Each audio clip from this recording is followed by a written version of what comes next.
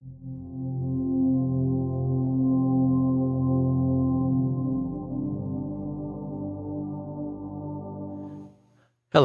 I'm Ken Johnson, and welcome to the New Hope Reads ministry.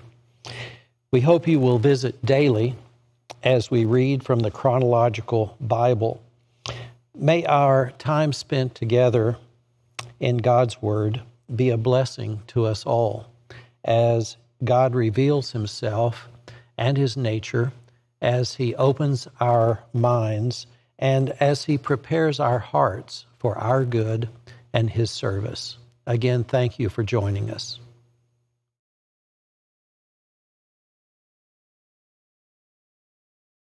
December 13th, Drawing Close to God, James 4, 1 through 10. What is causing the quarrels and fights among you? Don't they come from the evil desires at war within you? You want what you don't have, so you scheme and kill to get it. You are jealous of what others have, but you can't get it, so you fight and wage war to take it away from them. Yet you don't have what you want because you don't ask God for it. And even when you ask, you don't get it because your motives are all wrong. You want only what will give you pleasure. You idolaters, don't you realize that friendship with the world makes you an enemy of God? I say it again. If you want to be a friend of the world, you make yourself an enemy of God. Do you think the scriptures have no meaning? They say that God is passionate, and the Spirit has placed within us should be faithful to Him, and He gives grace generously. As the scripture said, God opposes the proud, but gives grace to the humble. So humble yourselves before God. Resist the devil, and he will flee from you. Come close to God, and God will come close to you. Wash your hands, you sinners. Purify your hearts, for your loyalty is divided between God and the world. Let there be tears for what you have done. Let there be sorrow and deep grief. Let there be sadness instead of laughter, and gloom instead of joy. Humble yourselves before the Lord, and He will lift you up in honor. Warning against judging others. James 4, verses 11 and 12. Don't speak evil against each other, dear brothers and sisters. If you criticize and judge each other, then you are criticizing and judging God's law. But your job is to obey the law, not to judge whether it applies to you. God alone, who gave the law, is the judge. He alone has the power to save or to destroy. So what right do you have to judge your neighbor? Warning about self-confidence. James 4, 13 through 17. Look here, you who say, today or tomorrow, we are going to a certain town and will stay there a year. We will do business there and make a profit. How do you know what your life will be like tomorrow? Your life is like the morning fog. It is here a little while and then it's gone. What you ought to say is, if the Lord wants us to, we will live and do this or that. Otherwise, you are boasting about your own pretentious plans, and all such boasting is evil. Remember, it is sin to know what you ought to do and then not do it. Warning the rich. James 5, 1 through 6. Look here, you rich people. Weep and groan with anguish because of all the terrible troubles ahead of you. Your wealth is rotting away, and your fine clothes are moth-eaten rags. Your gold and silver are corroded. The very wealth you were counting on will eat away your flesh like fire. This corroded treasure you have hoarded will testify against you on the day of judgment. Or listen, hear the cries of the field workers whom you have cheated of their pay. The cries of those who harvest your fields have reached to the ears of the Lord of heaven's armies. You have spent your years on earth in luxury, satisfying your every desire. You have fattened yourselves for the day of slaughter. You have condemned and killed innocent people who do not resist you. Pleasure and suffering. James 5, 7 through 12. Dear brothers and sisters, be patient as you wait for the Lord's return. Consider the farmers who patiently wait for the rains in the fall and in the spring. They eagerly look for the valuable harvest to ripen. You too must be patient. Take courage, for the coming of the Lord is near. Don't grumble about each other, brothers and sisters, or you will be judged. For look, the judge is standing at the door. For examples of patience and suffering, dear brothers and sisters, look at the prophets who spoke in the name of the Lord. We give great honor to those who endure under suffering. For instance, you know about Job, a man of great endurance. You can see how the Lord was kind to him at the end, for the Lord is full of tenderness and mercy. But most of all, my brothers and sisters, never take an oath by heaven or earth or anything else. Just say a simple yes or no, so that you will not sin and be condemned. The power of prayer. James 5, 13 through 18. Are any of you suffering hardships? You should pray. Are any of you happy? You should sing praises. Are any of you sick? You should call the elders of the church to come and pray over you, anointing you with oil in the name of the Lord. Such a prayer offered in faith will heal the sick, and the Lord will make you well. If you have committed any sins, you will be forgiven. Confess your sins to each other and pray for each other so that you may be healed. The earnest prayer of a righteous person has great power and produces wonderful results. Elijah was a human, as we are, and yet he prayed earnestly that no rain would fall, and none fell for 3.5 years.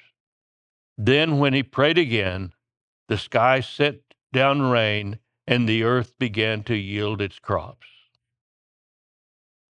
Restore wandering believers. James 5, 19 and 20. My dear brothers and sisters, if someone among you wanders away from the truth and is brought back, you can be sure that whoever brings the sinner back from wandering will save that person from death and bring about forgiveness of many sins. Greetings from Paul. 1 Timothy 1 and 2. This letter is from Paul, an apostle of Christ Jesus, appointed by the command of our Savior, our Lord, and Jesus Christ, who gives us hope. I am writing to Timothy, my true son in the faith. May God the Father and Christ Jesus our Lord give you grace, mercy, and peace. Warnings against false teaching. 1 Timothy 1, 3 through 11. When I left for Macedonia, I urged you to stay there in Ephesus and stop those teaching whose teaching is contrary to the truth. Don't let them waste their time in endless discussion of myths and spiritual pedigrees. These things only lead to meaningless speculations, which don't help people live a life of faith in God. The purpose of my instruction is that all believers will be filled with love that comes from a pure heart, a clear conscience, and genuine faith. But some people have missed this whole point. They have turned away from these things and spend their time in meaningless discussions. They want to be known as the teachers of the law of Moses, but they don't know what they are talking about, even though they speak so confidently. We know that the law is good when used correctly, for the law was not intended for people who do what is right. It is for people who are lawless and rebellious, who are ungodly and sinful, who consider nothing sacred and defile what is holy, who kill their father or mother and commit other murders. The law is for people who are sexually immoral or who practice homosexuality or are slave traders, liars, promise breakers, or do anything else that contradicts the wholesome teaching that comes from the glorious good news entrusted to me by our blessed God. Paul's gratitude for God's mercy. 1 Timothy 1, 12 through 17. I thank Christ Jesus our Lord, who has given me strength to do his work. He considered me trustworthy and appointed me to serve him, even though I used to blaspheme the name of Christ. In my insolence, I persecuted his people. But God had mercy on me because I did it in ignorance and unbelief. Oh, how generous and gracious our Lord was. He filled me with the faith and love that comes from Christ Jesus. This is a trustworthy saying, and everyone should accept it. Christ Jesus came into the world to save sinners, and I am the worst of them all. But God had mercy on me so that Christ Jesus could use me as a prime example of his great patience with even the worst sinners. And then others will realize that they, too, can believe in him and receive eternal life. All honor and glory to God forever and ever. He is the eternal King, the unseen one who never dies. He alone is God. Amen. Timothy's responsibility. 1 Timothy 1, 18 through 20. Timothy, my son, here are my instructions for you based on the prophetic words spoken about you earlier. May they help you fight well in the Lord's battles. Cling to your faith in Christ and keep your conscience clear. For some people have deliberately violated their conscience, and as a result, their faith has been shipwrecked.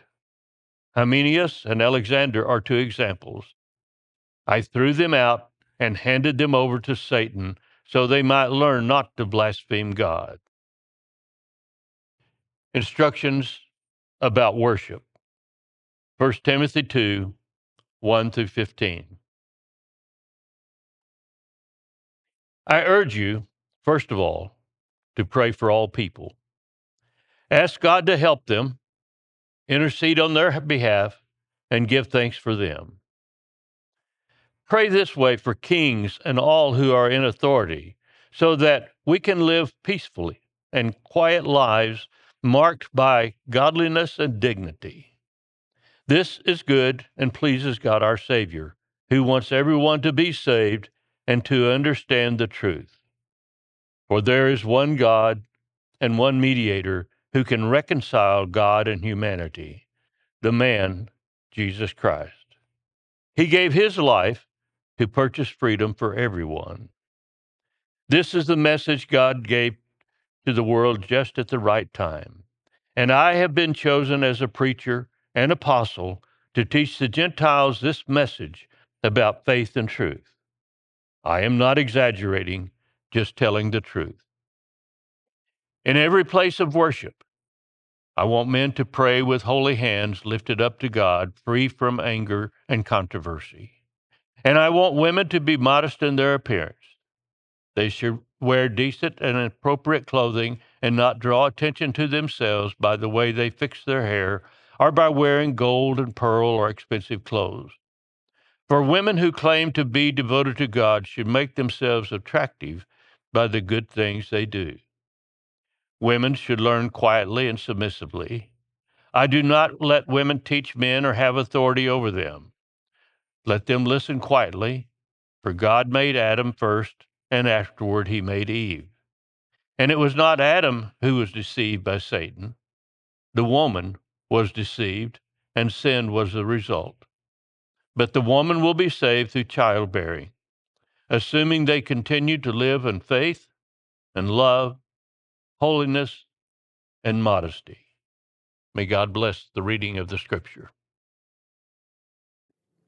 Hi there, and welcome to New Hope Reads. I'm Mark Ruff, and we are delighted that you've joined us to share in the reading of God's Word. It's very important that we share this together and be in God's Word daily. And by the way, we'd like to invite you to join us here at New Hope Church of Christ anytime you get a chance. Sunday mornings, we have classes at 9:30. We have worship at 10:30, and you can join us live or online. Have a blessed day.